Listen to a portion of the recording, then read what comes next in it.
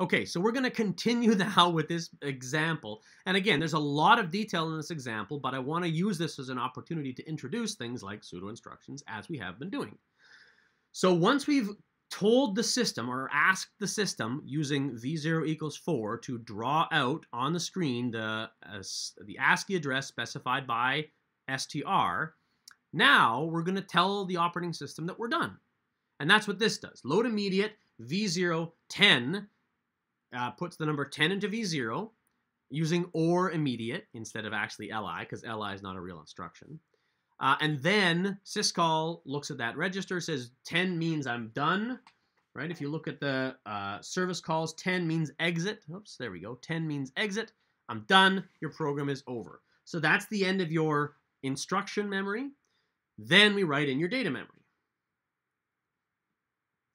Here are some more things for system call. These are the other things you can do for system call. And again, they're on your sheet as well to have a look at. Finally, we have a data segment. The data segment is all of the data that's going to live in the data memory of the machine. Okay?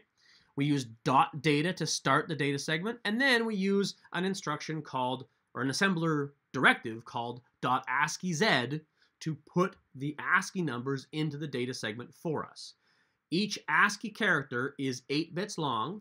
Memory is 8 bits wide, so each one of these characters is going to be at a single address, and 4 of them together will make a word. Okay, so this string is going to be put into memory, and then a null character is going to be put at the end. That's why it's ASCII-Z. That null character tells the syscall for to finish displaying code at, or finish displaying ASCII characters at that null termination character. And again, this stuff is all on your sheet. Here are some, directives, assembler directives, right? .data stores the data segment, .text stores the text segment, .ASCII-Z stores the ASCII, null terminated, and a bunch of others that you can look at later on. So we'll go back here and look at this. So what does the ASCII get stored in memory look like? Well, let's talk a little bit about ASCII because that's important. I think you've seen this in your other classes as well, but ASCII is the American Standard Code for Information Interchange. It's just another way of interpreting a collection of bits as some information. Right now, we can interpret a collection of bits as an integer, as a 2's complement number. Now we can interpret it as an instruction, if there's 32 of it. And now that we've talked about ASCII, we can interpret it as a string of characters. Each 8-bit segment corresponds to a single ASCII character. So if I give you a 32-bit number, it could be any of those things. And it can be any of those things. But the way you interpret it depends on how you tell the computer what it is, right? And so when we present information to the ALU, for example, we have to tell the ALU if we're adding unsigned or signed. And same thing here. If we're presenting information to the display, we have to tell it to interpret it as an ASCII character. And so that's what syscall for does. Export and display on the screen an ASCII character. And there's a different system call for export and display on the screen a string, a double, a float, an integer, right? All of these things can be interpreted differently and displayed differently.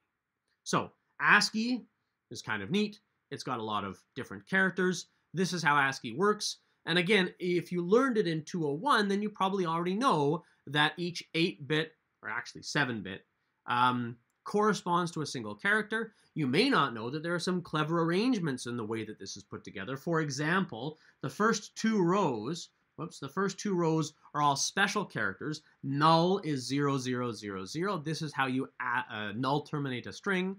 And then there's like a bell which rings, makes a little noise. There are line feeds and carriage returns and file formats and a bunch of stuff like that.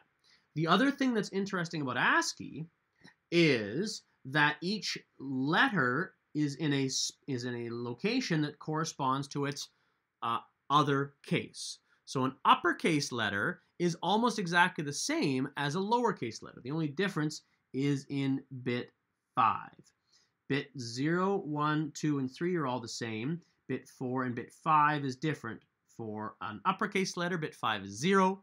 For a lowercase letter, bit 5 is 1. And in fact, all uppercase letters have bit 5 as 0, and all lowercase letters have bit 5 as 1.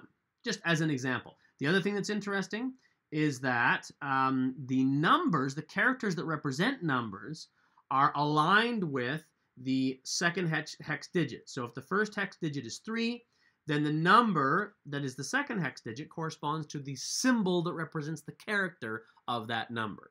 So you have to know, if you're looking at a character, whether that's the number itself or whether that's the character representing that number. Anyway, ASCII. ASCII's great. So when we display ASCII, we actually put an address to the first character in the string, and then we start displaying other characters as we go until we get 0000. There's a bunch of stuff about extended ASCII. I'm not going to spend too much time on this. It's interesting. It's worth knowing that the full 8-bit representation can be different things depending on which extended ASCII you're doing. In the olden days of DOS, the extended ASCII used these box characters to draw the actual windows. We don't do that anymore, but it was kind of interesting. Unicode is better than ASCII because it's much, much bigger, and you can specify hundreds or thousands of different characters. But the problem with Unicode is that we leave it up to the manufacturers to interpret the instructions for the, for example, emojis, right? So for an emoji, there's one that is called, what is it called? Frowning girl. And you can see the different, this isn't true anymore. I think mostly this has been fixed. But you can see that the different manufacturers interpret that significantly differently. If you send this emoji via Apple or Google, you might be seen as being sad. But if you send it via Facebook or Samsung, you might be seen as being angry. Again, these things change over time, but it's worth knowing there are different encodings. And again, it's just a string of bits that then the computer interprets. So these binary encodings, then, again, we have 4 different ways. I said this already. We have 4 different ways of interpreting any random string of characters, and you have to know which one is being invoked to know what a string of bits actually corresponds to. All right, data and text, we talked about this already. The interesting thing about this is that when the ASCII characters are stored in memory, you'd think they'd just be stored in, starting at memory address str and going down in memory, but they're not, actually, because MIPS is, in fact, little endian, which means when you have a 4-byte word together, the least significant word, the least significant byte is stored first. And that is also true when you're talking about words of ASCII characters, which is frustrating and dumb and just, again, these little details are so frustrating, but when you actually look at it, you can understand how it happens. You don't understand why they decided it this way or that it makes sense at all, but it exists. So if you look, again, I'm going to go back to our, done, here we go. I'm going to go back to our original display and look at the ASCII code that corresponds to the hello world, right? This is the beginning of that string, and this is the ASCII code that corresponds to the hello world. If you look up these codes in binary, in ASCII, this 6C actually corresponds to the letter L, not the letter H. It's not HELLO space WO. It's HELLO space WO RLD, like that, which is stupid. But it's because it's little endian, and so of a 32-bit word, the least significant byte is stored first. This is what I mean by that. If you look at this, this is the list that you saw in the code that you actually were looking at in the simulator, and this is like the addresses in memory, starting at lower addresses and going down. And so when you actually store it in memory, it does store it character by character. But when the interpreter looks at it, it interprets it as a 32-bit word, and so it loads it up little endian. And so although in the assembler it looks all backwards and weird, in the memory it'll be all in the right order as you can see it go down. Hello world with a space.